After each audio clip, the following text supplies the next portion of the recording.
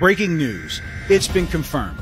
Pelosi is expected to visit Taiwan as part of her tour of Asia, according to Taiwanese and U.S. officials, despite warnings from the Biden administration.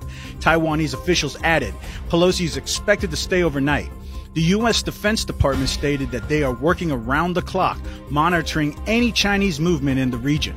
Today, China reiterates that Taiwan is a part of its territory and said, "We would like to tell the U.S. once again that China is on standby and the Chinese People Liberation Army will never sit idly if Beijing feels its sovereignty and territorial integrity threatened." In Taiwan, the Ministry of National Defense canceled leave for some of its officers and soldiers and put the Air Force on a war footing. In response to China's statement, John Kirby, national security spokesman, said the U.S. will not be intimidated by China's chest pounding. Josh Rogan, CNN analysis, predicted the Taiwan visit would likely be after Pelosi's Malaysia stop, meaning Tuesday night or Wednesday morning.